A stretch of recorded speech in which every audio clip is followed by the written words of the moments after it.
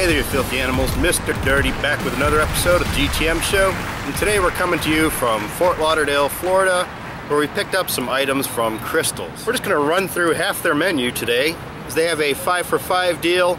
Most of the items there are going to run you over $1. And with the 5 for 5 deal, you can get 5 different things, limited selection of course, for $1 a piece, as long as you're getting 5. We all know that a lot of the other places, they have a lot of stuff, value menus, dollar menus, where you can get some pretty decent amount of food for $1. Krystals, for them to be trying like this is just absurd. There should have been a way better deal. Alright guys, the first thing we're going to be checking out today is a standard Krystal burger. It comes in a little box. Tiny little slider burger. This is their standard one. No cheese, anything like that. And you can see on there, you got onions, a pickle, usually some mustard, your little patty, and the bun. And that's it. That's a Krystal burger. Let's check this out. It's not exactly a White Castle burger. Those onions are pretty fucking nasty. Overall, I think after 2 of these, you really have the shits. This is extremely greasy. And a low quality beef, I would say. The bun's not bad. I give them credit for that. But overall, this right here, 2 out of 5. Next up, cheese version.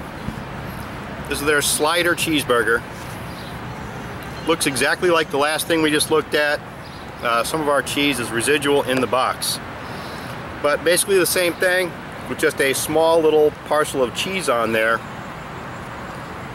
Same thing, pickle, mustard, same grilled onions on there. Not really caring for those. Not looking forward to this, but maybe the cheese will make it better. Let's see.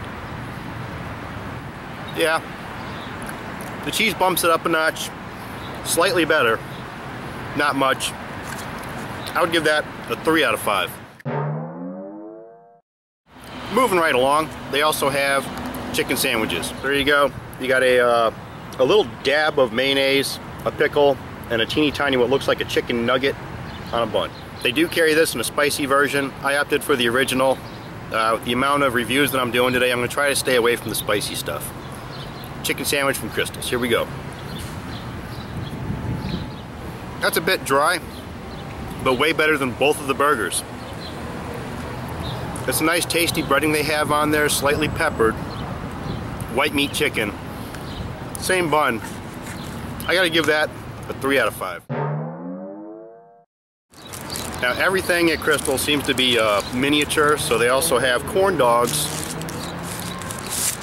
Probably the world's smallest corn dog you're ever gonna see in your life. Cooked fairly well though. Nicely breaded. Still fresh. It's not soggy or anything. Nice and crispy. Let's give it a go. Alright, pretty good corn dog. It's not an all beef dog. This is going to be like a turkey, pork, chicken mix kind of dog. Heavily breaded, but still overall really good corn dog. Better than what you can get at Sonic or any other place that sells corn dogs. I'm going to give this a 4 out of 5.